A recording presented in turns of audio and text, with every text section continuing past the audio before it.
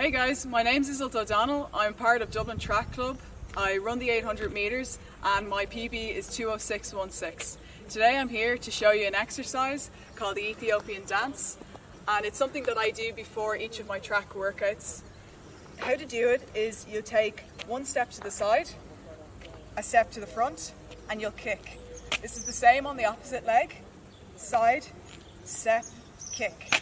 When it looks a little bit more fluid and you can get it going, it'll look something like this. 1, 2, 3, 1, 2, 3, 1, 2, 3. When you want to challenge yourself a little bit more and go a little bit quicker, you can take out the middle step and it'll look like this. 1, 2, 1, 2, 1, 2. I do this before each track session and it helps get me ready for the session. Hopefully you guys will find it useful and you can do it before your sessions too. Thanks very much.